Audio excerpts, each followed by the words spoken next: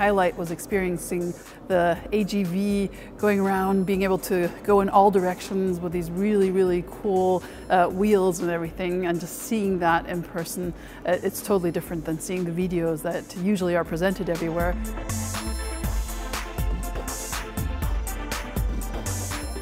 To me, this lab is a space where we work together, we actually work together with researchers to benefit from their knowledge, the knowledge transfer in both directions at the end of the day, to try out ideas together with them and to bring them to a point where they then become really, really useful for the business.